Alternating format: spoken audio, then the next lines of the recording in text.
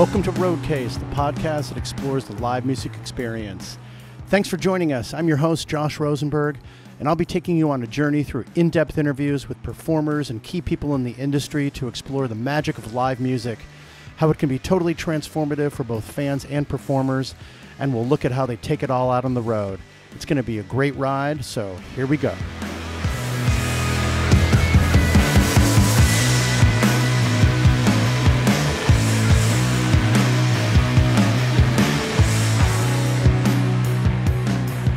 Welcome back to Roadcase. This is Josh Rosenberg. Really happy to be here. Thanks for joining me. We got a lot of great episodes coming up, so stay tuned for those. And we got a great one today. Really like to encourage everyone to become part of the Roadcase community. We'll be featuring exclusive interviews on our Patreon site this month. So if you'd like to become a member of Patreon and support this podcast, you can do so at patreon.com/roadcasepod. And if you'd like to contact us, we'd love to hear from you. And we love email. So you can email us at info@roadcasepod.com with your questions, comments, or even suggestions for guests. You can also contact us through the socials. We're on Instagram, Twitter, and Facebook at Roadcase Pod. We also have a YouTube channel, and of course you can subscribe to Roadcase on your favorite listening platform, and please click those stars. The more the better to review this podcast and to rate it. That would be really cool. So today I'd like to introduce Eric Gilbert, who's the festival organizer at the Treefort Festival in Boise, Idaho. Eric has been anchored in live music for most of his life. He was in a band early on, loved Built to Spill and became their tour manager, took them around the country and on tour, even in Europe. And he's been involved in the Boise music community for quite some time now, and is responsible for bringing bands to Boise, both through his Duck Club Promotions, this promoting vehicle, as well as an organizer at Treefort Music Festival. And he's really brought a new enthusiasm to Boise, which is kind of has the dubious distinction of being quite an isolated town. In fact, Boise is known as being the most isolated urban area in the lower 48 states. Kind of a dubious distinction, but interesting in the sense that a lot of bands will go to Boise because of Treefort. They also come to Boise because of its proximity on the calendar right after the South by Southwest Music Festival in Austin, just around the same time, which is generally in March in a non-COVID year. Of course, things kind of changed in this year. Treefort also kind of had a distinction of being one of the first festivals to mark the cancellations of festivals and shows in this country and the shutdown of live music. So we'll talk about that kind of being at the front edge of that. And Eric is also quite involved with the Save Our Stages Act at the time. This interview was conducted in late September timeframe, so Eric had been going back and forth to Washington lobbying the lawmakers that were involved in the overall COVID relief bill and the Save Our Stages Act in D.C., which as of right now, we know that it passed, and that fortunately independent venues will be getting monetary relief because of the passage of this bill. So that's a great thing. But we'll hear what Eric was doing at the time to help pass that act. So Treefort also had a very unique approach to raising money for the festival, since the festival had pretty much been canceled 2 weeks before it was set to begin back in March of 2020. They created a private offering so that individuals could become investors in the Treefort Festival. And they were set to raise about $1 million. I believe at this time they closed the offering back in November. on November 20th, and I believe they raised up to $250,000, which is fantastic, and is basically a very unique approach to raise money for festivals, and I believe that it's unique throughout the industry. So we talk about a lot of these live music issues in Boise and how Eric has been instrumental in building up the Boise music community and how he came to manage this great feat that has been such a great boon for the music scene in Boise, Idaho. So thanks again for joining me on Roadcase. I know you really enjoyed this episode with Eric Gilbert of the Treefort Festival. So here we go.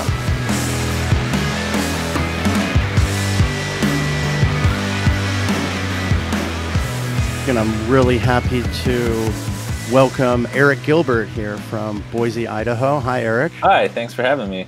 Yeah, you're welcome, man. It's great to have you. Thanks so much for taking the time. I really appreciate it. Just to get us started, can you kind of tell me a little bit about how you got involved in the music industry initially, and what sort of prompted you, and what's kind of how that passion for live music sort of drove you into what you've done and where you are now, and we'll kind of just go from there. Yeah, not to start too much from the beginning of time, but feel free. We got all time you want. All right, cool. I got into, I was I played piano a little bit as a kid, but I was mostly, I was into, played sports, and I was a pretty good student. So, not knowing what I want to do with my life, I went to college initially to be a chemical engineer and studied electrical engineering a little bit. But I was doing okay in those first couple of years. I was doing fine in school, but I just was, not really, looking into the future. It wasn't like the future that was exciting me. And so I just made, I interacted with chemical engineering wasn't exciting to you. Yeah, it was. I mean, to be honest, I'm fascinated by the engineering side of it, but at the time, to be frank, like the people that looked like I was going to be spending the rest of my life with weren't that exciting to me at the time. So, oh, really? I mean, there was an element of that, but I remember meeting this guy. He was in one of my labs, and he'd come back. I was at that point probably 20 or 19 or 20, but 19, yeah. And then he had just come back to school, and he was 32, and I remember talking to him, and he was like, "Yeah, I spent most of the last decade following the Grateful Dead and painting houses and doing everything, but now I'm coming back. Now I know what I want to do." And I remember that just kind of clicked for me. I was like, "Oh, cool! So I can come back. I'm gonna like pivot now and focus on what I'm curious about in the world." Right. So I became a creative writing major. I was doing a bunch of writing, and then I started taking music classes because I was really intrigued. And before long, I was a music major, music theory major, and creative writing minor. And mostly like I wasn't. Where did you go? I went to the University of Idaho, which is in northern Idaho, in Moscow, Idaho, and it's actually the Lionel Hampton School of Music. Oh, cool. I really shifted from like thinking of school as a way to get a degree to go get a job to just learning about what I wanted to learn about, and so in doing that, I also became, I remember a friend of mine pointed out how, there weren't any cool bands playing on campus, but there was student positions for doing something about that. So I applied and got involved, sort of student activities world, but was just really passionate about reallocating money toward things that I thought were more exciting. And then, and I joined the, because I want to learn about like audio and stuff, I joined the student like sound crew. So I started like studying the whole world of music from all these different angles, and was really excited to, get into playing music particularly, but wanted to learn all these other aspects. So through that, I ended up meeting my wife actually in Vermont on a student exchange, where I was studying all like music and writing, and she was a musician and doing solo kind of folk stuff at the time. And so when she ended up moving back to get her master's in music at the University of Idaho, through all that we started collaborating with a lot of different folks, and started a bunch of different bands in college and stuff. And I started helping organize, small little festivals and just house shows and stuff like that. And then at one point, that's in Vermont. No, that was when she moved back to northern Idaho. Oh, okay. What instrument did you play? So I went back to school, and my primary instrument was piano. So I was a keyboard player, but play a little bit of guitar and stuff. So right. at some point we formed a band called Finn Riggins and decided to just move to a smaller town in Idaho, which is a little backwards in some ways, but Hmm. and just to make that a tour home base, we were just really wanted to just sort of force our way into the touring world from a very DIY approach. And Right. so we formed a band called Finn Riggins, as my wife and I, and a drummer. So with that, you know, we didn't have a bass player, so I was kind of playing left-hand keys type of bass and leads, and we were, you know, all original music. And from that DIY perspective too, just started, you know, I started booking our tours, and, you know, we were running our own PR, and, you know, essentially, and we ended up randomly on a tour stop playing essentially a house show in Southern Colorado, met a new label out of Portland, Oregon called Tender Loving Empire. And so kind of quickly signed to a cool new indie label out of Portland. So we sort of got associated with the Portland music scene for a long time, but we're stayed based in Idaho. And then, you know, and so there for between like 2007, 2011, where my primary focus as far as my involvement in the live music world was traveling in a van and booking those tours and playing shows all over the country. And, you know, playing everything from house shows to festivals, you know, like South by Southwest and CMJ in New York and all these things. So what time frame was this about? So that was like 2007 through 2011, you know. So despite encouragement to move to Portland, where our label was, or some other bigger music town, we sort of took the approach. We loved having our home base in Idaho, and we're using the approach to just tour a lot. And, you know, our living in Idaho, our overhead was low, so it was easy for us to live on, just be touring a lot. So we ended up getting on some like bigger tours, like with Built to Spill, who are based from here, and, you know, getting the opportunity to play some bigger rooms, and you know, and then simultaneously we're continuing to, you know, host our touring friends in Boise by setting up shows, and doing sound was like one of my side gigs when I was at home, just to pick up work. And we started this thing called Ranch Fest that was on some private property that our drummer, his family had, with a barn. And before long, it went from, you know, being like a housewarming party to a couple-day camping affair that was pretty much invite only, but about 1,000 people showing up and 35 bands. And wow. And you organized that? Yeah, it was mostly like inviting our friend bands and stuff, but yeah. 35 bands. I mean, that's a lot of friends and a lot of bands and a lot of organization. And it was on a private ranch, so there was like not permitting or anything. It was far away, I assume, from everybody else, and you could play as loud as you want. You know, there wasn't those kind of issues, but taking the reins of your own band and just sidestepping traditional routes of having a manager and having a tour manager, knowing where you're going and what you've done after that, that was a logical step, and kind of really tells a lot about what you've managed to accomplish since then. But what were some of like the insane challenges that you faced in playing in a band and managing and booking all at the same time? I mean, that's a lot.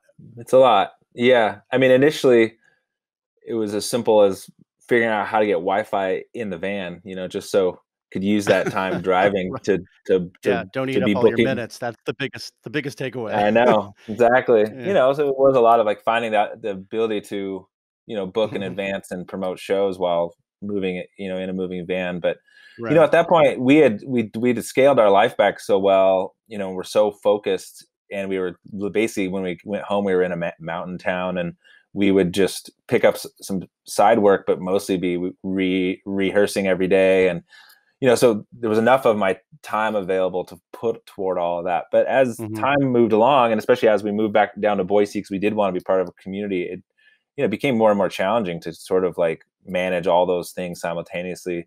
And it's hard enough when you're touring a lot to continue to write, you know. So right. You need to have that kind of like concerted down creative time, kind of, right? Yeah. So it became harder to maintain the way that was going. I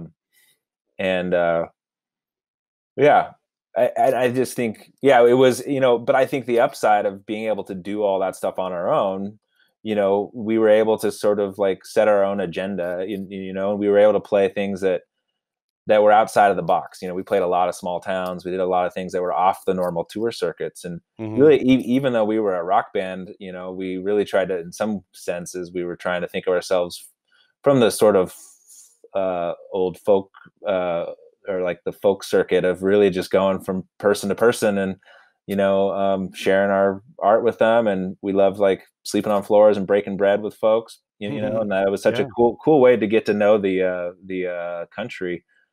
But like you said, like doing all that sort of, I didn't know at the time where it may lead, but it makes a lot of sense now, the skill sets and the relationships that I built doing all those things. Absolutely. So Yeah, that makes sense. Makes a ton of sense to me. So how yeah. did you, that takes us back to like the beginning of this decade, but I mean, a prior decade. Yeah, right.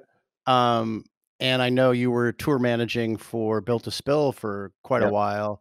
Did it kind of come out of this? And what was that? What did that transition kind of look So like? yeah, so that relationship was built from them taking us on tour as a support band, and so traveling with them, and it actually came in, and it was a little bit, it was ended up being, and so just getting to know them, and I put together a South by Southwest Boise showcase in 2012. Because when we played South by Southwest in 2010, we were the only Idaho band. And we sort of just got like, wait a minute, we got to get a presence here, and so Built to Spill took part in that, and Youth Lagoon and a few other bands at the time, and I just continued to work with them, and then we did another run of shows with them actually after Treefort started. So Treefort in the first year was in 2012. Yeah, I think it was that year we did some dates around South by Southwest with them, I think, and then maybe it was the year before that we did some other dates, and just talking to them, they were headed to Europe again in 2013 and needed someone to tour manage, and they were frustrated with who they had in the past, and because of our friendship, and I think they just saw that I was able to self-organize, and they're Yeah. they're like, hey, do you want to go to Europe and do this? And it, I was like, yeah, I want to make that happen. And so Yeah, like, how did you make that successful? Or was that a successful transition from your own band to just like, oh, you know what, guys, I'm out of here. I'm going to Europe with Built to Spill. They want yeah me to manage their tour. Sorry. yeah at I the mean, time, what that kind of look like? yeah, we were already my band was already scaling back our touring. We were taking a Yeah. little bit of a breather and making room for that, Okay. and so So it that just wasn't an issue. organically happened over a little bit of time. Yeah, totally. And then my band, is slowly. I mean, we're still technically a band. We haven't played in a bit. My wife has a new band she's playing with. I have some, I have another project kind of playing with, but Oh, okay, um, cool. so we're still active on that in that space. But yeah, the transition into being a tour manager was pretty natural. Just what if you've kind of managed your own stuff? I mean, that's kind of, it's nice to have someone that sort of understands all of the mechanics of what a band really wants out of, and it's part of it just being chill and Yeah, for sure. Right, making sure right. things get done. But Stayed cool. But I'd never been to Europe or toured Europe. So it was interesting. My first tour managing gig was going to Europe, something I Yeah, for had never sure. done. What So were like, that must have been amazing, like, just to step yeah, into a band that was a little pretty fairly established at that time, yeah. and to take them through Europe, like, what was hmm that? What was Well, that like? And kinda what were the biggest challenges that you initially felt with yeah, tour managing on that level, on that scale? Like, I will. what size venues were they playing at the time? I haven't Yeah. memorized what their Oh, 2012 it's European okay. tour looked like. Yeah, in Europe they were playing it. There was a couple of venues that were like 300, 400 cap, but they also, like in London, it was like a 1,200 cap and stuff. So they were definitely playing some Mhm. theaters, theater Yeah, style, but yeah, also in yeah. some markets smaller. But it was a bus tour. I will say one of the advantages of tour managing Built to Spill too is they're historically pretty self managed. So it wasn't like they were totally in the dark of what had happened in the past, and so it was Mhm. pretty easy to, like, I was just able to take information from them and take guidance from them and put a lot of things together. But challenging thing of touring Europe is like all the different monetary systems, Oh, yeah, for sure. and a At lot of that different, time. yeah, a lot of different tax codes in different areas. Yeah, I think it was going to Europe without tour. That was in 2013 that I understood the value of the European Union. Like, oh yeah, like having a euro and having the ability to cross borders more simply in an area like that. So there were some language barrier challenges, but in a lot of ways, a lot of the promoters over there, and they take really good care of their artists. And so the first Mhm. the bus driver though was a German who didn't really. We kind of butted heads initially, but we um, made up by the end. So yeah. So, I really looked at, I was excited obviously to travel. I traveled a lot, but I was excited to travel with a band like that and get to know that world. But then I ended up doing all of their US or all their North American stuff in 2015. And, I looked at it as twofold. One is fun. I love traveling, but it's also a great way for me to sort of learn how all these other promoters and everybody, operates. It was a great way Yeah, for me to right, just right. basically learn from, and then I ended up, their sound engineer had to quit. So I jumped in doing tour sound for them. At one point, to be honest, I was doing tour sound. I was tour managing, doing sound, and doing merch for them for like, there Wow. was a stretch Wow. of like 3 weeks where I was like a one man wrecking crew, which was beneficial in some ways, but also had its challenges. But Man, I mean, I hope yeah. you had someone helping you at the soundboard or what? I Well, mean, that's that the sounds nice pretty thing is, crazy. so to be honest, I'm a pretty decent sound person, but I don't know a lot of, I don't know every single board and tech and stuff. When you're a touring engineer like that, you're working with the house engineer at every Mhm. stop. So Oh, okay. most of them were super helpful. I got to meet some just amazing engineers, and some of them were annoyed, I think, with somebody with as little knowledge as I had. I think they were just like, "How'd you get this gig? Like, who are you, you joker? Like, I have to help you with all this stuff." But Yeah, right, the entrenched European attitude of, "If you didn't study this for 10 years, you're, like, nowhere." yeah, well, that was actually in the States. I didn't do sound for them Oh, this was in the in States, okay, yeah, oh, for the Europe, 2013 or 2015 or whatever 2015. you said, yeah, yeah, Yeah. yeah. So anyways, it was a cool way to just see a lot of that stuff. And, a lot of doing sound is like, there's a whole technical side of it. It's understand the system, understand the room, but in the end, it's also really understanding the band. So that's why having somebody that knows your music on tour with you matters. So in a lot of ways, I was sort of like, um, the finishing touch to their live sound, while Right, getting help from the in-house engineers that knew the gear and knew the room. So right. anyhow, Well, I mean, you truly had your hands in a lot of different areas and knew a lot of different things. I yeah. mean, what was it grueling for you to be on the road? I mean, what was that kinda like? Like, what are the best things about it? What were the worst things about it at that time? And Yeah. And so that uh, when my band was opening for Built to Spill, that was Treefort, and then sometimes during after Treefort started. My tour management with them was after Treefort started, so I was sort of, it was a parallel universe at the time. In fact, I remember in Europe, I was like still having Treefort meetings via Skype, from the road, from the green room and stuff. So um, I travel pretty well. I'm pretty, resilient when it comes to travel, and I really love it, and I can kind of tolerate a lot, and so mhm, I travel well. But it was, so my daughter is about to turn 7, and she was born what it's like a month and a half after I came home from that European tour. So mhm. there was the challenge of being away with my wife at home, pregnant, and then in 2015 when I was traveling, she was 1.5 to 2. It's just hard. It became hard to like want to be away from home that Right. much. So the really Yeah, only yeah. challenges for me from that were like maintaining the work I was trying to do at home, but also just wanting to be around for my family. So yeah. I was gonna say that's a nice thing with my wife being in our band when we were traveling a lot. It's not like she was at home working while I was out like touring, and in a different, she was with me, which meant no one was making any money in our family, but it also meant that she was at least sharing the experience with me. And Well, she was with you before you guys yeah, before she was pregnant, before you had the kids, so yeah, that yeah, was yeah, some good time exactly. to spend there, but yeah, Yeah, so, basically, the hardest part was just to be away because you were yeah, starting a family at the time. yeah, Yeah, that's yeah. totally understandable. How long did the tour managing gig with Built to Spill last, So and after why did 2015, it end? yeah, after 2015, I sort of bowed out. They made some transitions. I've had the invite to join them a few other times, but really, I'd got the experience I wanted, and as much as I love them and could listen to them play like every single night and could Mhm. travel, I just, with my family and the other things I was trying to accomplish at home, I had to sort of step back. Um, so I basically did that,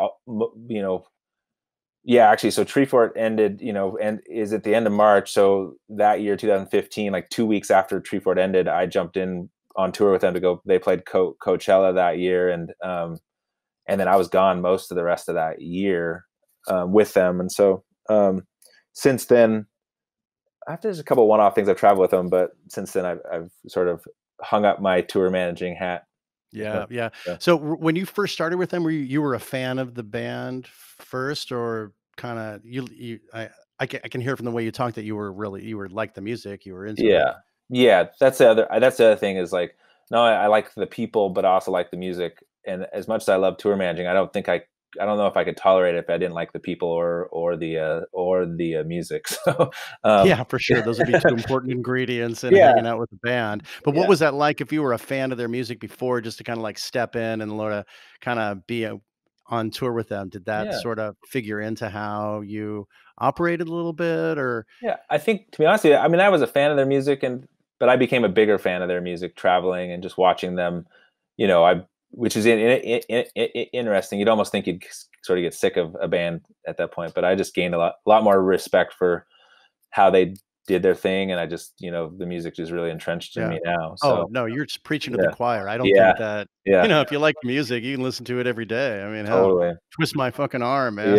yeah, yeah. What was it like, And being around I was sorry. gonna say they're such a great live band. They like improvise Yeah. a decent amount within it, and they mix their sets up and stuff. So it wasn't like and so Yeah, it yeah, wasn't like a Rolling Stone set or something like yeah, that, same thing every night. yeah, yeah. So, what was it like seeing the different kinds of audience reactions from country to country? That must have I mean, it's interesting in the States when it's not from country to country just to see different reactions in different cities every Yeah. night, but was it a little bit different, and was it super interesting just to be in Mhm. Europe, or not, or Yeah. what was that kinda like? Talk to me about that. Yeah, it was really yeah, it was awesome. It's such a cool way to it's still the only way I've been to Europe, to be honest with you. And the downsides are like you miss a lot. Your schedule is pretty much set for you, but the upsides are get to see through that perspective. And it was really interesting seeing different crowds, and I was really interesting like the language barrier at times. And I know some places were pretty a lot of Europeans speak English, but there were some places. I mean, I remember this one like older German fan that obviously couldn't speak English, but had all this like built spill vinyl and was so excited to see them. And it's just really interesting, and it's cool. And so they're from Boise. They're based here. That's one reason why I have a relationship with them. And Yeah. it was so cool to see a band from here that had like had 1,000 people coming out to see them in like Germany, Right, right, yeah, and for like sure, that's singing kinda their songs mind-blowing. away. Yeah, it was really cool, and especially people I consider friends, and yeah, obviously respect and know they have fans, but it was cool to see, you know. But it was also, they're really cool too. They'll pick up weird side gigs in the middle of the tour, like they played this weird like warehouse sort of house show thing on a day off in Switzerland in Zurich. It was like this almost like a weird like commune like arts commune that had a like a DIY stage and stuff. And I love just seeing Wow. that sort of behind the scenes of the local music scene there. And I love that they're the type of band that loves to explore that side of things too. What was what so that what city was that again? Sorry? That was in Zurich, Oh, okay. Because Switzerland. Yeah. you've created such a music scene in Boise by bringing Treefort, Hmm. by promoting with the Duck Club. Hmm. Um, do you look back on that time and seeing different things in such a far-flung area to like, wow, I mean, this is Hmm. everywhere. These towns build this music scene from the inside out, and it's all there. And we roll in, and 1,200 people show up. And how Hmm. was that? Was that inspirational for you? Yeah, definitely. And I think when I chose to go on those tours, it was partially just further like further research.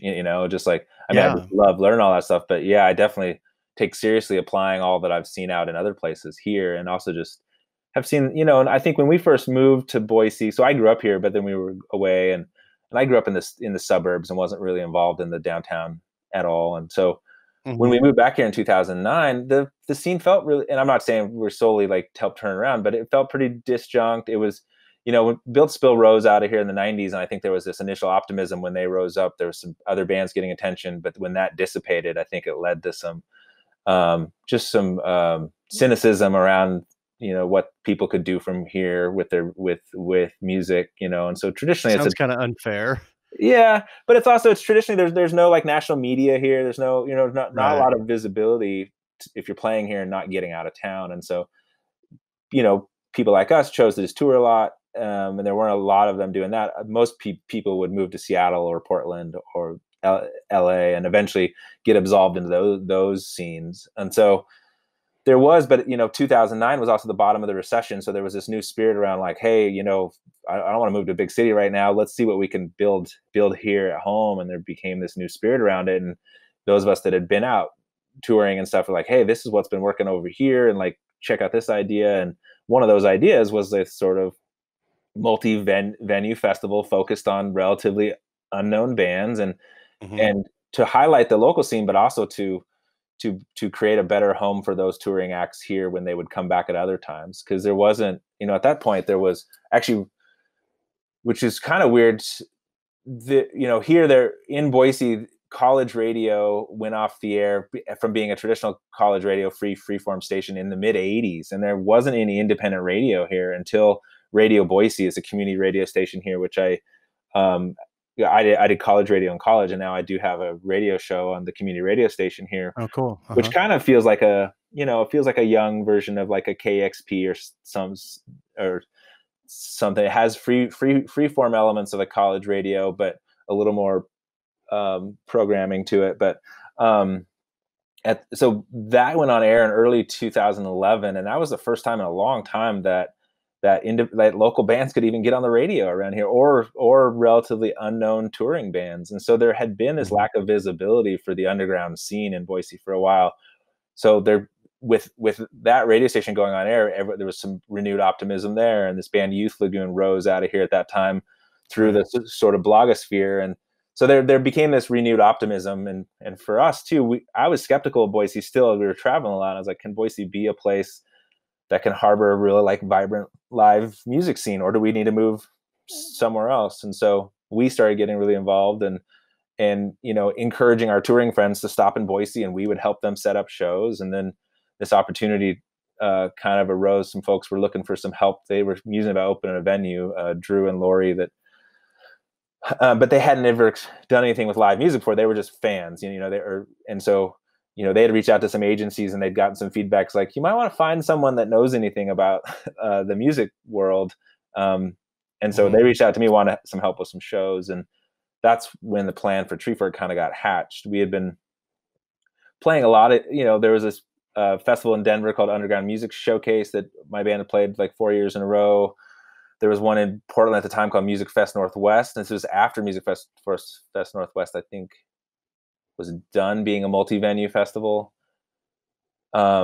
Anyways, we just saw the opportunity it's such a vibrant way, it's such a dynamic way to kind of catalyze a music scene. And that was sort of the intention behind Treefort in its prior to excuse me, mm-hmm. prior to kind of getting this off the ground, you were done with Built to Spill tour managing. What was there in Boise in 2012? I mean, you talked about, I heard college radio and community radio. Were there no venues in Boise? Was there no scene at all? Or are you talking about kind of playing independent underground bands on radio just to get Boise exposed because you're from there and you wanted people to get to know this music and expose people more to what's actually going on out there in the broader sense? Where were you at? So just to kind of understand where it is now. So a good anecdote that I think kind of tells the story a little bit of where things were at so when my band was on tour in 2010, we did a phone interview with this journalist from Michigan, and we were on our van. She asked us, what's it like coming from a musically devoid state like Idaho? And we were just like, whoa, like just because you haven't heard about it doesn't mean it's not happening. So there was actually a pretty vibrant scene in the sense that there was venues, a lot of people making music and playing, but it was, I will be frank, that more so than it is now, there was, from a crowd standpoint, like the cover band scene was really popular and stuff like that. And there wasn't as big of an audience in general for more of the like underground original music scene. And so kind of what that anecdote from that interviewer, it was kind of, you were seeing that here at home too. There's not a lot of media, so there wasn't a lot of attention. There wasn't a lot of light being shown on some of the great art that was being created here. And so there were venues, but there was, there was need for more venues, and there still is. And there were people making music, and there were touring bands stopping here. But a lot of times what happened, especially at a certain level, touring bands would use this as their day off. Like they were all like stopping here and like getting a hotel and stuff, but they'd sort of Boise wasn't a high priority. They would stop here on their way to Seattle and Portland and use his day off, or vice versa. Right. But me coming from the touring scene, I know that they, the West is crazy to tour, and there's like huge drives, anywhere. Once you get to once you get to Chicago, you can kind of go a lot of different directions. Oh yeah, that's why I love being here. Yeah, exactly. Yeah. Right. So I just knew that there was a big gap to be filled. Like people would love Boise from the touring scene, Boise to be a stop for them. From a geographical standpoint, it makes a lot of sense for sure. So that was kind of our pitch to the touring community too. Is like, hey, we're starting this new festival. We think it's a great way to get, great way for you to start in this market, and for us to be able to introduce, there are music fans here. They're just not used to going to see things they haven't heard of, and so that's one of the for me, one of the big successes of Treefort is now there's a whole group of fans that come not to see any one headliner. They're coming out to come see bands they haven't heard of before, which most people don't buy tickets to things to go see things they don't know anything about. Or come from out of town, especially. Yeah. So how many people come from out of town to go to Treefort, by the way? Do you have kind of a sense of that from about, hotel occupancy and stuff? Yeah, I do know it's about 30% of our pass holders, and that's about like 10,000. So, it's around 2,000 people, I would say, right. And so, our festival is 2,000 total, or what? Probably from out of town. Yeah. It's hard for me to know. And there's their total tickets for the last one was what? Yeah. So there's a lot of different ways to experience Treefort. One is to buy a 5-day pass. And so I know I was throwing you a softball on that to just give me the ticket breakdown. No.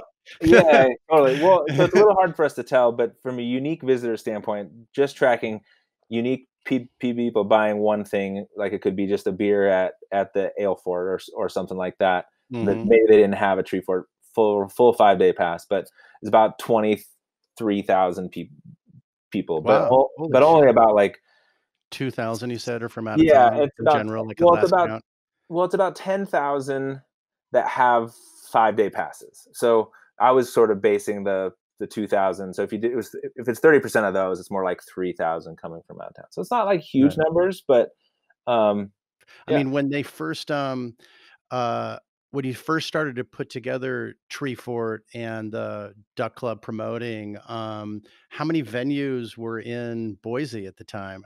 So there were venues, but there were less venues than there are now. One of the things that happens during Treefort is we activate a lot of non-venue spaces and turn them into venues. It might be like event halls and stuff like that.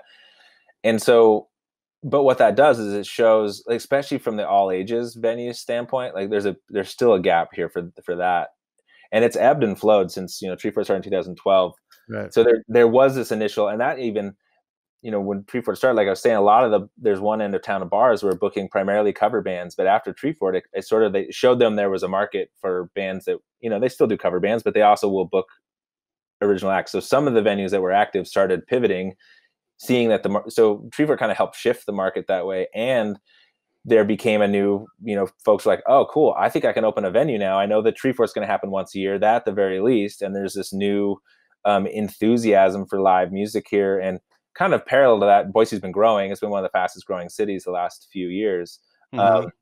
And so it's a growing market. And with live music and Treefort being one of the sort of flagship events around here, right. It has encouraged a further development of the venue ecosystem, which is also one of the concerns right now during COVID is absolutely how much of that's going to survive. And, as it's been building.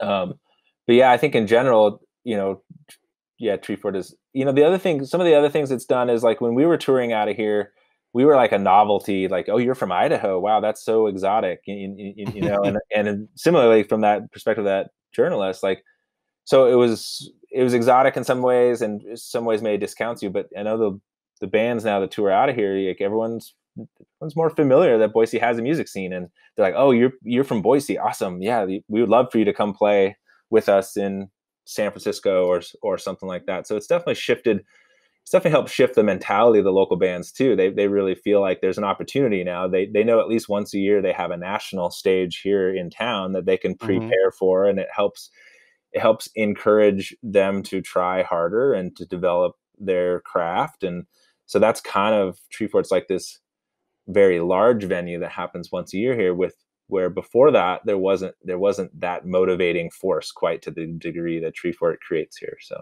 Right. yeah. How did how have you managed the Duck Club, which is Hmm. your promoting vehicle and your Yeah. promoting business, with Treefort? It seems like, what are the differences and how do they overlap? I mean, it's Yeah. clearly very complementary, right? Yeah, I mean, very much so. And I don't think a lot of people even know this. It's a good question. So basically, after the first year of Treefort, like before that, I was kind of I was helping book a lot of shows and promote shows, but just kind of as my individual self and no like brand around it really. And so after Treefort, it was like, okay, we want to maintain this momentum. We want to maintain relationships, and follow up on our promise of like building something here.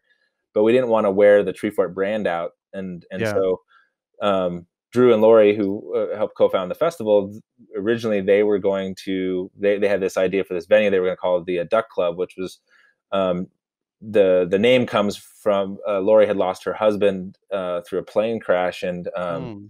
and he had a hunting blind called the Duck Club with some friends, and it was supposed to be an an homage to him. And so anyways, that's sort of like, okay, cool. Well, why don't we make our year-round efforts under the Duck Club moniker, and that Duck Club puts on Treefort. But yeah, it's the same folks, the same core folks. And um, it, yeah, so that's kind of how that. And then we also have a touring and management sort of wing of Duck Club, and have helped independent bands or not independent bands book tours over that time too. So we sort of have like Interesting. a direct sort of artist representation or artist advocacy, as I like to think of it, wing of that effort too. So Are all those bands Boise based no, that you promote through Duck Club? most of them haven't been. No, like there's some that are Boise based, but worked with a lot of Portland bands, and some from out of the country, some from around uh, the U.S. So over time, but yeah. What are you most proud of in creating Treefort, and did it achieve kind of the goals that you had in your head, or did those goals kind of change over time? I think they've changed a little bit over time, but I think what I've been most proud of, and were I think baked into the original goals, but I think that it accomplished things we didn't really foresee. But it the music scene here was being taken seriously to the degree that like Treefort, I think in our third, fourth, and fifth year, we were named the cultural ambassador for the city of Boise. So Wow. even at like leadership levels, they started recognizing like rock and roll had like value beyond just and so became part of planning conversations and how the city even thinks through what it wants to be into the future. And then also just seeing like people gain pride in their city and see their city as somewhere cool and somewhere that maybe they'll stay, or at least they'll want to come back. And at least when they leave here, they're to some I think there was a sentiment like Boise was uncool for a lot of us that grew up here for a long time. And I'm not saying Treefort solely changed that perspective, but it definitely has played a Yeah, I don't role. know why Boise got that rap. I mean, I Yeah. don't know. Not through the skiing community, that's for sure. I'm a skier, and I'm Oh like, yeah. oh yeah. I mean, frankly, the only time I've been to Idaho is to go to Sun Valley, but I did fly through Boise. Yeah. My luggage ended up in Boise that time. Nice. Nice. And they, like, drove Yeah. it to Ketchum or whatever. But, that's amazing, though. I mean, that, you've creating this musical center and making this tremendous effort to bring bands there and to create this vibrant music community and being very true to local values. I mean, what kind of challenges do you face on the community level? I think, initially there's natural skepticism over who are these jokers think they are, and you We know, were a great city before music. yeah, there's definitely the anti-growth folks who probably see us as a problem. There's some folks that, we are a conservative state that probably, I think there's definitely people that look at us through a political lens and think we're encouraging the progressive invasion of their precious state. Right. Um, but we do a lot to like make sure they get it, that we're inclusive of everybody. We're apolitical. We just think there's a lot of voices out there, and so Yeah, um, for sure. I think one of the biggest challenges we've been seeing coming, and pre-COVID, is that we started during a time where there was a lot of open commercial real estate, and there was a lot of places, pockets. Our main stage is on an empty parking lot, and I just know as the city grows, there's not going to be open parking lots. There's not going to be empty commercial spaces, and that's now with COVID, that's going to shift a little bit, but us recognizing that we filled a gap at a time, but once as this continues to build, like where are we going to exist in a fully Right. grown city? And so so that's sort of a byproduct of even our own success.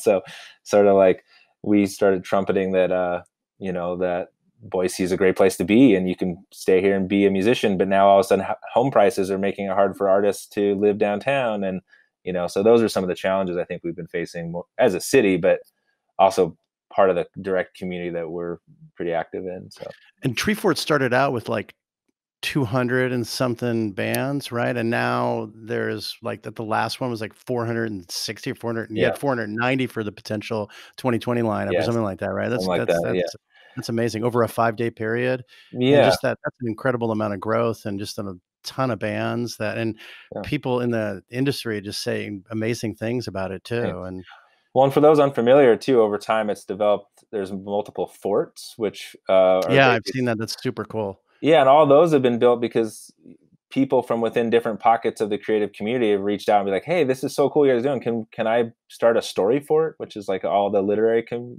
community, and you know, we're really one of the core principles of Treefort is that it's sort of um, built by the artists that it's for, and I represent that on the music side most directly. But then, so the story fort is built by folks from within the literary side, and so yeah, for those that aren't familiar, there's a story fort, there's a skate fort, there's a hack fort, which is a tech component. There's a food fort, a ale fort, a yoga fort, a drag fort, an art fort, a kid fort. And so point being is that there was 400 some bands, but there was also over that 5-day period, there was over 1,000 different events on our schedule, all representing all these other pockets of things too. And the cool thing that I really love the Treefort, and that wasn't part of our intention to begin with. We sort of let it happen as it happened, but it's Right. created all this like intersection and collaboration across, like we all get stuck in our silos, and we all love what we love, and I used to go to poetry readings, but I don't go to poetry readings very often anymore. I go to rock shows and other music shows. But during Treefort, I'll stumble into Storyfort and see something I wouldn't have necessarily, done on a different time frame. And so you get this cross pollination that has really built this cool collaborative spirit in the creative community here in general. So it's been cool to watch Right. it develop in that way too.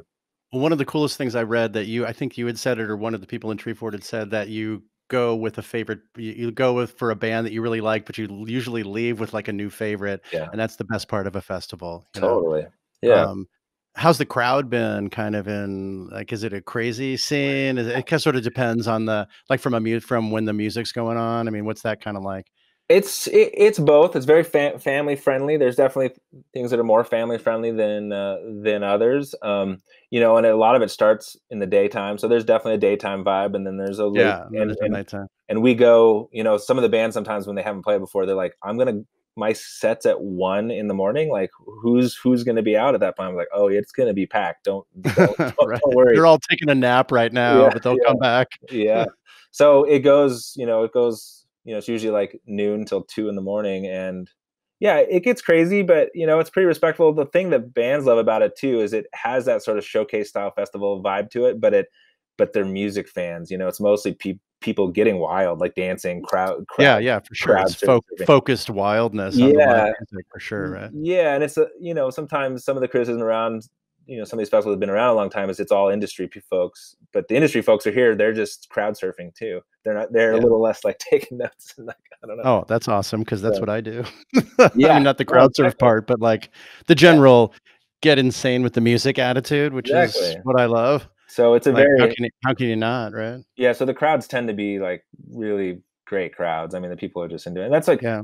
part of Tree Fort too is like what we used to love this style of festival because it is seeing artists in intimate spaces for the most part, as opposed to big field style festival. And that's the kind of music fan I am. I get the sense that you probably are too. You like to see. Yeah, I mean, I like it all. I mean, Yeah. I'll see my favorite band in any venue, but yeah, also to see like really excellent musicians in a smaller size venue is really cool, and it can makes you can super appreciate a band that you may not have appreciated them, you know, being up close and personal with them. You know, Totally. I'm a person that likes being as close as I can, just because I kind of just get Same. drawn to it and just Yeah. love it, right? And I'm just all of a sudden I'm just in front, and like I just Mhm. like watching musicians do their thing and play in a live Yeah. setting. I mean, that's kind of the best thing, which No.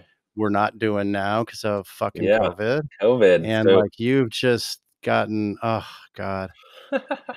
I wanted to talk about yeah. how you strategically put like Treefort right after South by Southwest, which is Mhm. I know has kind of helped put it on a lot of bands' different calendars. But then I think like, oh yeah, I remember back March, like South by Southwest canceled, and then you guys are right after that. And talk to me about a little bit about the history of it, but tell me what's Mhm. going on. Yeah, so the whole being the weekend after South by Southwest was, yeah, one of the things that really, to be honest with you, it was really born in solving an issue for the bands. Like, one of the things, there's so many bands traveling at that point in time. And I just knew that from being in a band trying to book tours around that time. And especially out West, like there's only so many venues in each city. And that, so basically it kind of happened like the year before we started Treefort. I helped a couple of bands touring after South by Southwest, like set up a show, and then we were going to play it, and we added a couple other bands, and before long there was 6 bands on it, but I just trying to help promote it. I called it a mini South by Southwest after party or something like that. Yeah. And press picked it up, and all these other bands started hitting me up wanting to play it. I'm like, whoa, it's just a show that I rebranded into being, you know but I saw all this demand for bands, so basically like there's all this traffic, there's not a lot of stops out West. So basically we were able to create a very large and worthwhile stop for all these bands traveling at that time. And in large part, a lot of them traveling, initially at least, traveling from Austin back to the West. And it gave them a stop on their way home. And, Right. what that led. Are you competing with like Denver in that? No, not really. Like they all hit Denver on their way, and Yeah. so we're not stopping anything from there. And in fact, it kind of works out good because like if you leave Austin, like the first couple days, it's going to take you about 3 days to get to Boise, anyways, 3 or 4 days. And we start on Wednesday now, and so if you leave Austin on Sunday, you can play a couple of Colorado dates, and then you hit Salt Lake, and then land in Boise and stay for a couple days. We treat you really well. We're kind of like the spa, the spa experience after you were kind of like shuffled around at South by Southwest. And so Yeah. How do you achieve that? You know, how do yeah. you I've heard a lot about like Treefort's just the best. They treat the bands the best. Like it's just amazing. And Eric's this great guy and Wow. who's, been doing it on the ground for so long and knows what bands want and like, Mhm. it's kind of just that welcome home to Boise kind of thing. Yeah, it goes. I mean, there's a lot of community involvement in that, and there's this really great leader. She's one of the part of the founding team. Her name is Steph Coyle. She runs our band hospitality, but she's so great at like getting all the local restaurants and stuff involved, and just contributing to this really like cornucopia of food for this artist lounge that artists can go to like all Wow. the time. And the Boise Rock School here, they all do individual hand-drawn bags for all the bands inspired by their band names. And it just has this like real personal touch, going from just like a number at South by Southwest. And no, South by Southwest is what it is. This isn't criticism of that, but this is why bands love it though, is they get this real personal experience with Yeah. Well, it's a way to us. differentiate the experience, right? Yeah. And Personalize it. yeah, and then there's just this general sense like everyone in Boise is excited to. I always joke because it's like there's welcome to Boise, welcome to Treefort, like stuff everywhere, and it's almost like because we are the most geographically isolated metropolitan area in the lower 48 states. So I like to Wow. joke. That's a mouthful. Yeah, it is. But I like to joke that it's like the community here is like, oh, we haven't seen outsiders for so long. Hi, welcome to our city. So, Here's a bag with here's a the bag, new yeah. Here's your new band logo. Yeah, so the whole community kind of pitches into that spirit that makes bands just feel like, wow, this is so great to be here. I'm happy to be here too. Thanks for having me. And Right. what I love is that translates to all the bands of all sizes. And so yeah, and so there's that experience, and so that was kind of why we ended up the weekend after South by Southwest. Recognized that there would be a lot of people that would want to play because of the timing and the location. And then over time, though, that has shifted. And one of the things South by Southwest definitely still helps us with is being able to get as many international acts as we do, because a lot of them come over for that in particular, and are in the States trying to fill dates. But other than that, we've seen like it's definitely shifted where there's definitely a lot more bands now that aren't necessarily doing South by, and they're just choosing to come to Treefort, or they're just doing a different route and stuff. So the reliance on that timing has shifted, but it is still actually we really like being at the end of March, because it fills a gap in the community here. It's kind of the first time everyone's kind of coming out of their hibernation. So it has that really like firsty event of the season. Yeah. There's a certain energy in March and, in winter, like towns. Yeah. And granted, sometimes it snows on one of the mornings, and it's, it has its downsides, but it's mostly nice. But so with that said, then also with you bring in COVID and yeah, we had the distinct opportunity of being on the front crest of that wave. It was the frustrating part about initially was just the lack of clarity coming from anywhere in actual places of leadership. So, Right. and all right. yeah, like, so that was frustrating. General lack of leadership in general, like from the top down. I like to joke a little bit. It's like we're festival organizers in Idaho. We're not usually making national security decisions, and, right? But we felt like we kind of our hand was forced to do so, and so yeah. So with that, all that, so obviously we've postponed, and it's it's really challenging because it's 2 weeks before we're supposed to happen, and there's a lot of financial liability around that, and it's posed some new challenges for us.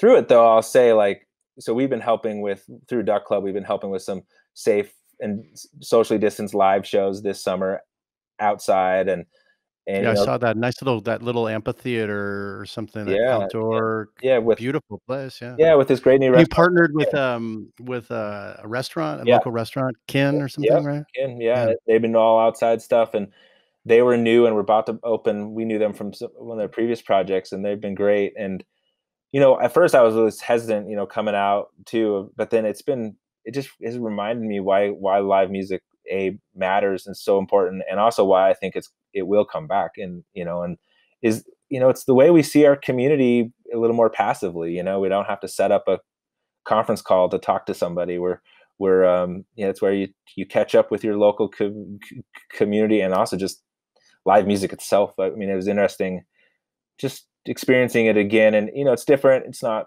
sweaty and no hugs and high fives yet, but just what it does and how it brings people together. And I love, one of the things I love about live music is you can be amongst other people, but also just sort of internalizing it too. Like there's something about once the music starts, it's you can stop talking. You can just listen and just think and hear that, all you show talkers out there. Yeah, exactly.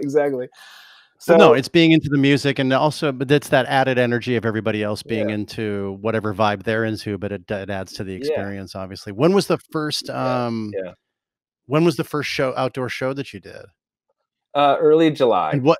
And what kind of decision-making process did you go through to say, okay, we're going to do this and we can do it here? And and how was the attendance, and have there been, what's been the result of it from a, not only like from a community perspective, but from a business and health perspective too? So obviously we're hesitant just from, the public perception side of it, and also just wanting to be safe, feel safe for ourselves, make sure. But so the first one we did actually was with there's a botanical garden here, and we historically helped with a summer series there, and we pushed it back, and usually there's like 800 people there, but we limited it to 250, and basically, required masks. And luckily the city did a mask mandate right before the first one, which helped us enforce that, which was good. And required masks unless you were on your blanket in your zone with your folks. We instead of serving beer, did no vendors, and it was just bring your own drinks and food, which is a pretty good upside to the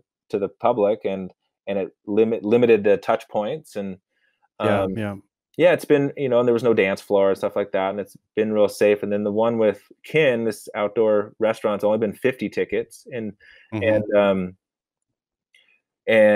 have this little natural amphitheater kind of thing that they didn't really have before, but they made happen. And what's cool with that, they serve you food, but when you show up, the food's already there in this cool like Tiffins, and then if you want to order a drink, you text the bar, and they bring your drink to a zone. You go pick it up, and so there's very little interaction with other Oh, folks. that's cool. Yeah, it's been really so. Almost all of these events have sold out. They've been at lower capacity, so there's less tickets and plenty of people that want to get out of their house and go see some live music. So it's been, the margins are tighter for everybody, but at the same time, we've all just been thankful to have something to do and to help our businesses stay relatively like bleeding a little bit less.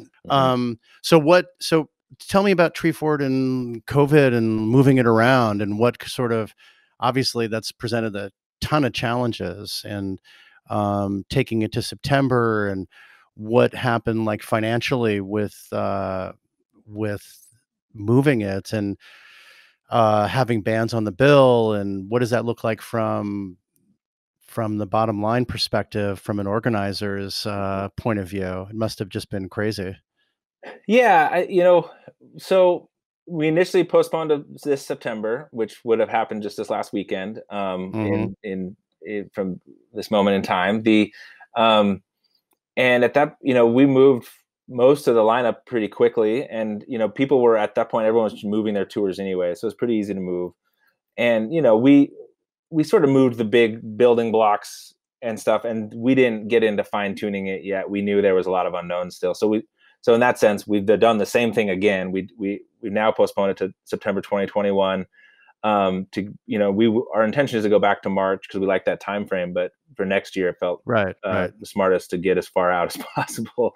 Yeah. How are And you going to manage the 6 month jump? Is that going to be a particular challenge for you when you go from September yeah, 2021 to just March of 2022? yeah, we've already been talking with the team about like we're basically going to be planning both simultaneously because usually Yeah. there is a sort of like, okay, the festival's done, wrap it up, take a breather, start the next one. We're not going to have that opportunity this time. So Right. And then South by, they're going back to the yeah. March of 2022. They're going back to it. Yeah. Oh, no, I don't I don't know. know. I didn't hear that. I wondered if you knew if they were doing No, that too, or we haven't huh. heard. In And all likelihood, it stands to reason that they probably, yeah, I know they announced they're doing online stuff with some in person potentially, depending on what says things for this coming March.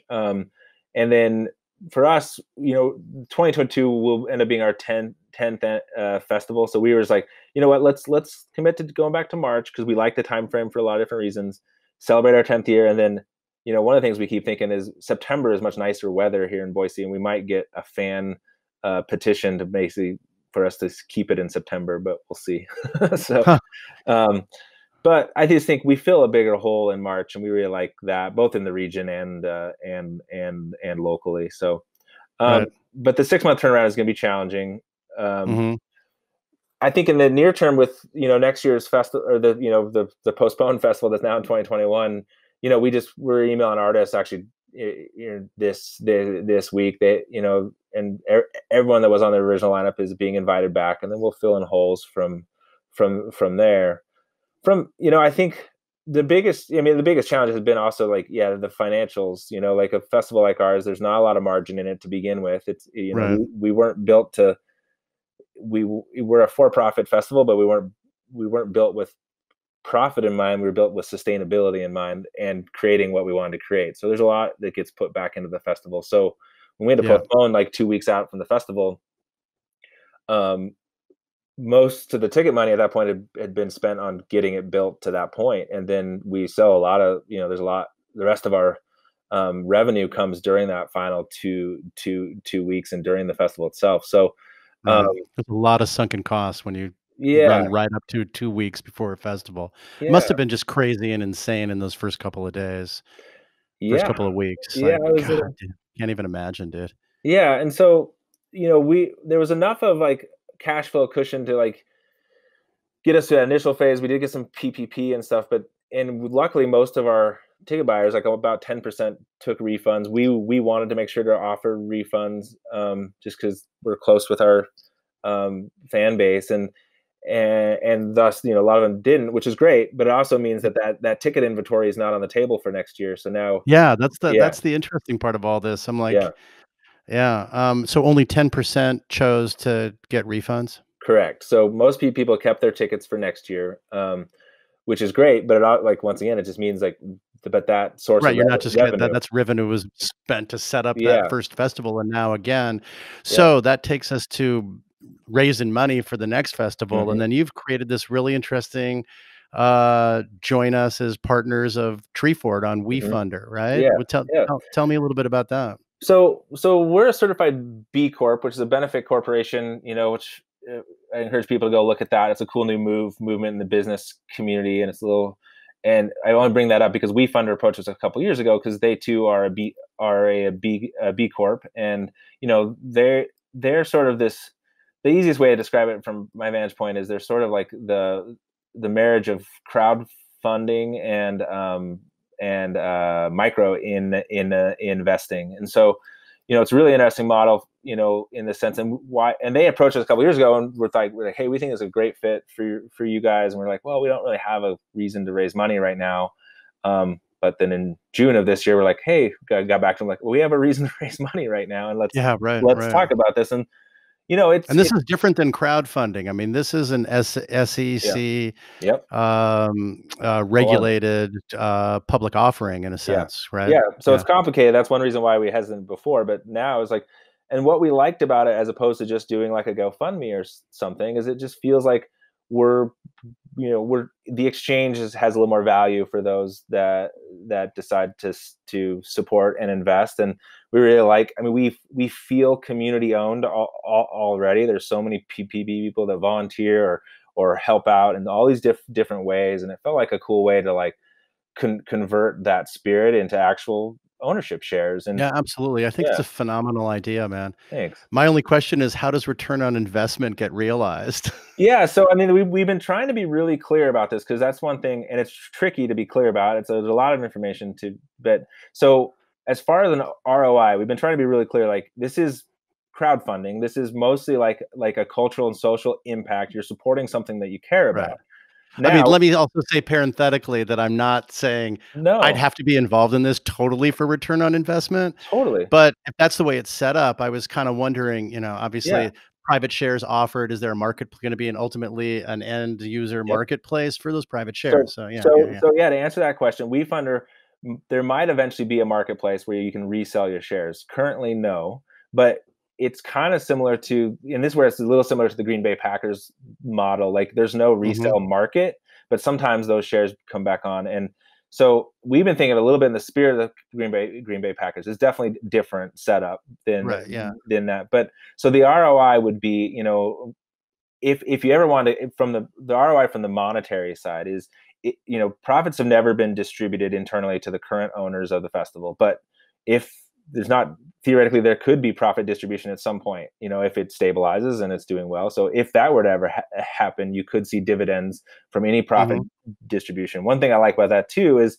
it sort of answers the question, is like, is there someone being distributed all these profits on the behind the curtain? And now it's a great accountability thing too to our community, is like, well, if profits get distributed, you'll know because you'll get some. Right, and right, right. and then, yeah, if the goal, and this is what we've articulated, the goal is to discourage Treefort from being sold to a Live Nation or some bigger Mhm. out. And so, but if that were to happen now and you are part owner, then you would benefit from that sale. Now the goal is to Right. prevent that from happening. And um, so that's kind of, so to answer your question, we've been trying to be clear. If you get shares, you're most likely going to hold on to them for a long time, as long as Treefort exists, and there's Right. no way for you to really Well, or compete. once is there a cap on the number of investors, or is it's Yeah, just it's when you get to that 1.05 million? And what happens when you go so yeah, let me explain, I no, it's mean, from great. my Yeah, understanding, and that's correct great. me if I'm wrong, but I mean, there was a 1.05 limit in the amount of total investment that Hmm. you can collect or that occurs underneath this WeFunder Hmm. process, right? Hmm. So is that limited to a certain amount of number of investors? Because when that caps out, obviously, then an aftermarket can be created. I mean, we can Yep. even use like the StubHub model. Really, it's Oh like, yeah, oh, good well, point. here's a spot. You can buy my spot, and this is how much it's going to cost now, and take it Yeah. off my hands. Or even private transactions could Yep. occur. And what happens if you hopefully, Hmm. let's say when you exceed that Yeah. 1.05 million mark? It's So kind I of a will say, complicated, so, twofold question. no, it's a really great question, and I think the opportunity to talk about it is really good. Like, so there's two Awesome. things. Like, there is a the offering right now is scheduled to close November 13th. So it is also Oh, just so it gets closed with a number of investors at that point? yep. Oh, interesting. And Okay, that's cool. there's a number of shares that are available, and I knew this number a little while ago, and I should know it, but I can pull it up real fast. Yeah, and for those that are interested in looking at it some more, if you go to wefunder.com/treefort, you can look, and there's a Yeah. lot of, you can see like the financial disclosures of, so we put 50,000 shares into the offering. So if all 50,000 of those are sold, because yeah, it's Mhm. $21 per share. So yeah, that would, so if the full offering, if we reach the full 1.05 million, I think is how you'd say that, Mhm. then it's closed. But we also, there is a timeline on it too. So Right, um okay. so yeah, there is a finite amount, and Okay, yeah, I it's didn't going, realize there was a timeline on it, so yeah, it's whatever, so it's closed at that point, and there could be a secondary offering at some point in the future. How'd you come up with this idea, and, like, yeah, what sort of prompted this? It's kind of I I don't know, but I would yeah. imagine this is kinda unique, it seems, around I don't think there's any other festivals that have done this yet. One analogy I use recently, that was my sense. yeah, sometimes, being someone that comes out of the DIY scene and then now promotes shows and charges tickets to shows, I've explained it sometimes to folks, like, especially kids in the DIY scene that are like, wow, man, why are these tickets $20? I'm like, well, it's basically how we're all crowdfunding this band to come to town. Yeah, right. And so for us, really, like, this offering was a way to, fill this, this inventory gap, and still wanted to offer something of value, and this idea of sort of inviting people in closer. And there are some traditional like crowdfunding perks, like at certain levels you get discounted tickets or early access to tickets, or some special experiences you'll have access to. So we also are seeing it as like joining the club, and we're calling it like community ownership club. And at a certain level, it's guardians of the fort, which is kind of a fun Oh, that's really name. cool, yeah, I like So, that. and then, but it was also just, I sort of, we sort of like this idea of people feeling like they truly can say they're part owner in this thing that they care about. And it's from a Right. legal standpoint. I think also, though, that's been a little confusing for folks, to be honest. It's a little more, like, I would say it's a little Intimidating? intimidating. Exactly. It's like, Yeah. whoa, seems like a big step An from investor? I'm an an investor. investor? What the fuck? I know, very Dude, much. Yeah. it's a great idea. It's so, like, in keeping with everything that I've just learned about you and Mhm. what you're doing and involving the community and making this, like, the first music Yeah. festival that's gonna offer public shares to the public, and Thanks. it's a great time to do that. I mean, how has it been working out so far? Good. So we've so far, I don't know how many shares it is, but yeah, we've raised $215,000, and which is, I mean, I'm thankful and amazed that we've raised that much. Obviously, there's more room. We just crested. We now have 501 new owners in Treefort, which is cool. And I think it's going to Yeah. come with some new challenges for us, like, because we need to honor those investors appropriately. We're going to have a new pattern of financial disclosures every year, but we're also just excited Mhm. about that opportunity to be further transparent, which is something we've kind of tried to embrace the best of our ability. And yeah, we're Right. we're all kind of learning, like you said. I mean, it's an SEC filing. It's like it's a whole new. It's Oh, not yeah, this is big time, exactly. dude. I know it's I was surprised I didn't see you in a wild. suit and tie, man, shit. Yeah. So, but it's overall, I think people, those that are understanding it, think it's really cool and are excited about it, and at the very least, it's a cool badge of honor for them to kind of own a portion of this thing that a lot of them have helped build. And so yeah. How deeply underwater are you guys at this point with having had the 2020 completely canceled, and then it's not going Mhm. until late 2021 now? I mean, Yeah. obviously, you didn't have a lot of refunds, but then there's just a lot of new costs and things Mhm. that money that you lost just not being able to put on the 2020 show. What does that kinda Yeah. look like? So it really is about $1 million. And basically, like, if you look at sponsorship money too, most of that's being rolled over the next year. So it's basically, for me, it's a little less like, it's more like revenue unrealized, or in some ways it was kind of spent. And so, I mean, revenue unrealized is much higher, but yeah, that's about the amount of money that's the gap that we do need to close um put on the type of festival that we're used to putting on, coming back next year. Now there's some ways for us to like, get by with less than that, but that truly is like the loss, and I know you brought up the like Save Our Stages thing. That's been some of the conversation locally. And this goes for venues too, like that are still closed and are going to be closed for much longer. Like there's overhead that goes into all these things. It costs money to put on these cool things. And when you have zero revenue for 6 months and beyond, that's a really hard thing to get through. And we're all getting creative about it. But there's also a real need for some significant relief help. Well, let's just say society at large needs to understand that it's just a super important part of who many, many, many people are and what many people depend upon. And and for us, I mean, the Save Our Stages Act is basically legislation that articulates the gaps with the first round of funding that,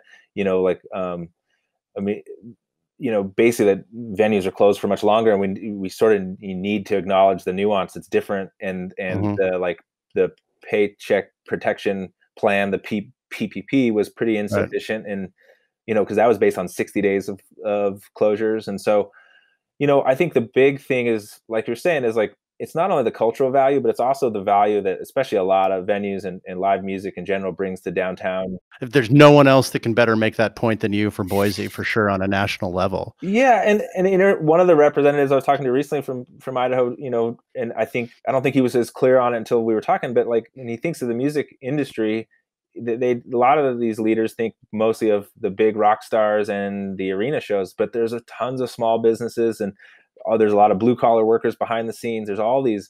It's a big ecosystem that contributes to local economies in a lot of different ways, and it also, from a mental health and cultural value side, it has all those upsides. And so, but we're not historically not a very well organized sector. It's not in our spirit to like all like organize and wear suits and go grovel for attention from leaders. We're a little more traditionally anti-establishment altogether. Yeah, sure, right. Really? Yes. So it's been cool. Like the need. Yeah. So what's that been like? So what's that been like for you to interface? I assume you've been talking to like the U.S. senator from Idaho and representatives, and what's been your level of involvement, and what's that look like from your perspective? In all honesty, I've been, it's been good. They've been pretty responsive. They're political in nature, but because we're in a red state, we have a real opportunity here in Idaho to make a difference. But it is a bipartisan bill. But being able to interface with NEVA, which has been such a cool organization to come together the way it did, and especially because it's really focused on the independents, and like that aren't bankrolled by a Live Nation or something like that. And we've really been trying to tell the story from a small business perspective, which really resonates with, especially like representatives from Idaho. Like small business, they definitely care about small businesses, and if you can, translate it into that language for them, they better see it. And so, it's going well. I'm optimistic it'll happen. I mean, one of the things, just saying to one of them a couple weeks ago too, is like, I mean, it's literally like a hurricane hit like the music community, and it's like a natural disaster, and we're still wiped out. And so, I mean, what happens in Florida when a town gets wiped out by a natural disaster like that? There's relief funding. It's not like we don't historically go out asking for help. We're just asking to get to the other side, and to rebuild, and so I think for something that you did, it's a natural disaster from a people getting together perspective, obviously. Yeah, and that's really, they've been really hesitant. They've been a little hesitant on industry specific stuff. I'm like, I get that, but what do you mean by that? Well, they don't want to. The Republicans tend to, and I appreciate the angle on this. They don't want to pick winners and losers, But in this case, kind of the thing is, I think one of the latest numbers from the U.S. Chamber of Commerce is about 86% of businesses have reopened in some form. Like, great. Well, there's 14%, and the music community makes up a very large part of that percentage that aren't open yet. So there are some industries that are being hit much harder than others. And, and not open by choice. I mean, because they can't, because it's not in the public interest to do so. Well, that's the other thing. So in this, when we postponed, we actually postponed before the city closed down, before the state closed down. But by the time the festival would have happened, the city and state were closed down. But we were ahead of the curve. So they didn't tell us to shut down, but we did so because it was obvious it was the right thing to do, Yeah. from a public health standpoint. And so what we're, you see Okay, these. but how does that Well, I just bring up. fit into the argument you're making with the guys that you did it before? Well, now it's like, hey, look, we're being good players, and like you see these pockets of people trying to pull off events, like like the Sturgis rally or something like that. It's like, hey, we might be able to legally fight you on this and go just do shit, but we recognize that that's not good Right. for Okay. public Yeah, I health. get it. We want to be good. We want to be good Yeah, citizens, yeah, and then we get screwed out of money because like we're just trying to yeah, do what's best for the public health. What's yeah. more expensive, that Yes, for you to exactly. give us help in the end of the day, or for us to Yeah, just do whatever we want to do, send people to hospitals, people get sick, which yeah. is ultimately cost way more. That's your argument. Yeah, and in some of the venues, frustration, it's like it's also they're being told they can't operate. They can't. We're all used to. We're businesses. We're all used to selling tickets. We know how to be self sufficient.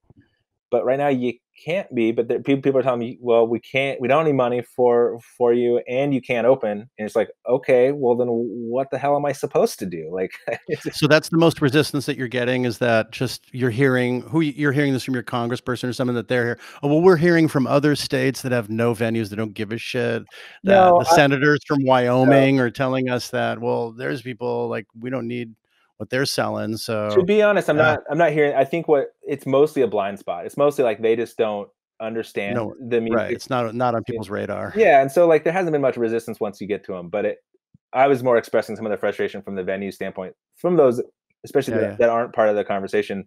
They're just because I'm basically advocating. I'm mostly advocating on behalf of the venue ecosystem here and stuff because I care about Hmm. it. It's what we've been trying to build, and I don't want to see it all get wiped out. Plus, we won't have a festival if there's no venues to be able to put it in. Right. But Right. but so I was articulating their frustration. But yeah, once you get to these folks, they start seeing it and they understand. They're like, oh wow, I hadn't even thought it because we're a Yeah. That's what's just so important to like just make that trip. You've been to Washington, yeah. talk to Yeah, people there, and like yeah, just getting someone in front of them for sitting down for 20 minutes. I mean, I don't know, it's yeah, really longer than that, but like even you just get in front of yeah. someone and explain to them like what the impact really is.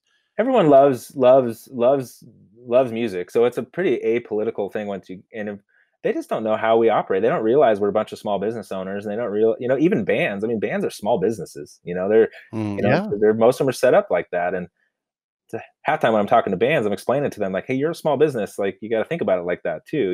Hmm. And you can be a very altruistic small business. Being a small business is not a bad word. It's like being you know, Yeah. um, so anyways, that's I think is the big upside of all of this is we're gonna be a sector that figured out how to get at the table a little bit more than we previously were from on Right. the Right. No, have a national seat at the level. table for sure.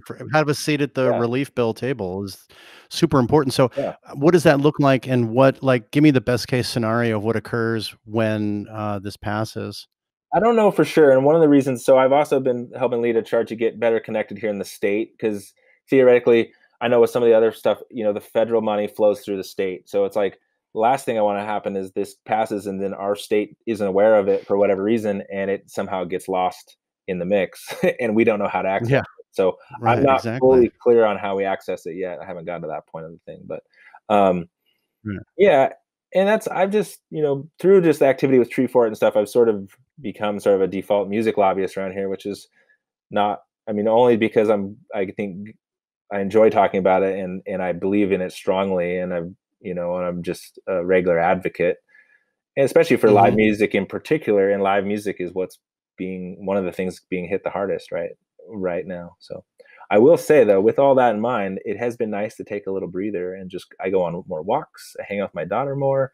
And so Oh my but God, it's a great time to have a 7-year-old. I know exactly. So, I'm optimistic by nature. I think, live music is loved by so many folks. We're going to find a way back, but it doesn't mean just sit and wait for that to magically happen. It just means we have to put some energy into it. So, yeah. Yeah, for sure. I mean, it gives you this kind of bullshit, unforeseeable kind of event, gives you the hell of a lot of perspective on a Yeah. lot of different things. And, Yeah. I've been going to 100 shows a year, and I like, Love it. okay, I still got my home stereo, and I Yeah. got a nice TV and home theater thing, and that's been sounded pretty damn good lately. Yeah. I'll have to say it was only like a Uh, month ago that I finally took my my earplugs out of my pants pocket because they always just lived there, and I suddenly realized like, oh wait, I guess I can take them out for a little bit now. It's like, I forgot about it. yeah, really. I mean, one of the things like that happened with me was that all these albums, what are Oh like wow, people yeah, release music. I'm like, does yeah, this happen every year? Because as you know, it's like that's you're awesome. so involved. I'm like, what people Yeah, are, hey Josh, what are you listening to? I've been to like 4 shows this week and over here, and I've seen these guys at this club and this place and this oh, place, and then I'm going to Indy and Madison, and I'm flying love out to it. California and going to Red Rocks or Wow, that was my listening, right? I yeah, mean, and then between shows, like maybe listening to the band that you got really turned on to at the opener from 2 nights ago or 3 nights ago, right? So love now it's like, oh, these guys are this is a great album and this is what's happening now. It's kind of, that. Mm, you when you have that thirst for music, you're like, what can I mhm, get that's going on right now? And that's mm, kind of how I operate. Being an independent festival clearly is really, really important to mm, you and is kind of a little bit about what makes this so interesting with mm, the rise of music in Boise and with Treefort and everything that you've done to bring music to that community. And now, especially with the investment project with Treefort, what what's the obviously the upside is that it's a huge influx of money, but why are you trying? And I'm not saying I'm an advocate of one side of mhm. their side, but why are you trying to prevent it being bought by Live Nation? And what are the pitfalls there from a personal standpoint, and what are the pitfalls just from the festival standpoint? Yeah, I think. I mean, I agree. I'm sure there's definitely upsides, obviously from a money standpoint, a stability standpoint, but I think there is something that has just resonated and it's resonated with our community and with artists that it's just nice to feel like they're part of something that's a little more based in a community and it's not and I'll just be honest, like most of the festivals I've seen that have, especially there's been some like I was just and I think people that involved with it from the get-go would agree with me, but Bumper Shoot in Seattle is a great example of a community festival Mhm. that was really great and it was a great experience all around. And then once they, and I'm not exactly sure why, maybe they had to, but they pivoted to like AEG got really involved and stuff, and it just, you could just Yeah. sense the difference. Like like I went to it, actually I did sound it after that with Built to Spill, and it just was a different experience. And there's something about like most of Treefort is ran by people that,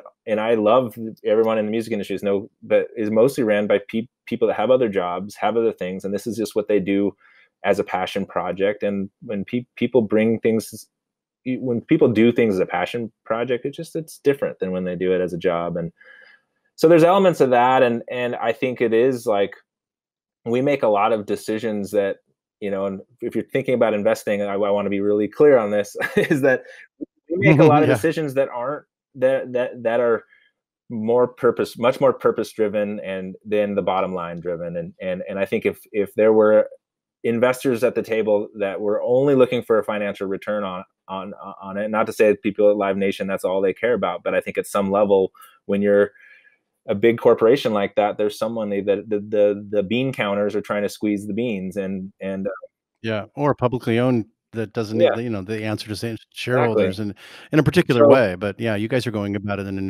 so interesting way. being able to make, I guess, I don't want to say bad business decisions, but questionable now. It's like, no, it's just like, so I think we've always just been, really, You wanna continue to have the community in yeah, mind, and you wanna stay true to the yeah, values yeah, of the festival yeah, that you started yeah. with. But I will say, as we mature, and there may be a time where partnering with some other established entity out there that in a way on our terms could be valuable. And it feels like maybe a maturing thing. It's very natural in this industry that I don't think the business side of it is bad all around. I think that, most people, if they're in music, they're pretty like all altruistic to begin with. Um, but Yeah. so I'm not an anti big business perspective. I kind of share a line about that, but it is, there is some sort of like probably pride around it too. We like being independent, and so So where do you see Treefort in, like, 5 years? And the Boise and how and does Boise generally follow the scene in Boise would generally follow the trajectory that you would like to envision for I Treefort? think so. Yeah. In 5 years, I mean, it's a weird time to think in the future too hard, but I Yeah, that's true. Like, what's gonna happen tomorrow? yeah, Let's get the Save the Stages yeah. act first. I mean, But you're absolutely I right, think but my hope for Treefort as an entity and the cause in general is that we can, even if, say, all the downtown parking lots are gone and we can't have a main stage downtown and stuff, that if we can find a way to continue to just be this catalyzing force, for the arts community and creative community here. We've talked about there may be a time where Treefort's purpose in Boise passes, and I don't think any of us are so attached to it existing. Like, if it stops serving a purpose, then I think we would all be ready to move on. But as long as it's serving a right, purpose, I think it'll have a purpose for a long time. But it's hard to say. I think ideally there's going to be a thriving live music scene. There's going to be more venues. And Treefort right. will continue to be a very important piece of that ecosystem. But if you had to kinda move, then it would be more on the promotion It side, might and change. Dog Club obviously is not. Yeah, yeah, Yeah. totally. Or Yeah, yeah, yeah, yeah. It sounds like a good plan. yeah. I mean, I don't know. Yeah, I've never been great at planning too far into the future. I'm pretty in the moment about things. So yeah, yeah. Well, that's good, but look how it's turned out though, man. You've done just so many great things, and, thanks. I mean, I'm not even from Boise, and I'm grateful for what you're doing Well, there. you're gonna have to come now. I think you would love I it. do. I Based on absolutely I have to now, exactly, you're on the shit. hook. Yeah. September 2020 September 2021 or I'll. Well, we have a podcast stage now, or we have like part of the story for it. You could come out and you could do some interviews. Oh, right, yeah, just to interview a whole bunch of different bands. Okay, I'm in. It's on the record now, Exactly. dude. Exactly. Uh, Well, man, this has been really fun. I really appreciate you're just super generous with your time, and, it's great stuff, Congrats on man. the new podcast. I'm excited to hear it roll out. It's right in my wheelhouse because I'm a live music junkie. So Yeah, thanks so much. Good luck with everything. thanks, appreciate it. Thanks again for your time, man. Really appreciate it. Thanks, Josh. Yeah, talk to you soon. Okay, there you have it. Eric Gilbert of the Treefort Music Festival. I want to thank him for that wonderful information and interview on Roadcase. I really love Eric's DIY spirit that has built up Treefort to bring over 442 bands in 2019 from the first Treefort Festival in 2012, where there was 137 bands. Now their bands are featured all over the city in like over 30 different venues. And Eric, in large part, is responsible for bringing so many bands to Boise, and I applaud him for that. I also applaud him for his efforts on the national stage with NEVA and the Save Our Stages Act, which, as we know now, has passed. So we will get the much needed economic resources into the hands of those all over the live music industry, everyone from performers to venue workers to techs, etc. Everyone that has been negatively impacted by the live music shutdown across the country. And I thank Eric for his efforts to help pass that act and get money to those that need it. So again, I want to thank Eric for being on Roadcase. I wish him personally the best of luck, and I wish the best for the Treefort Festival, and I hope to be there next year in September of 2021. Thanks, Eric.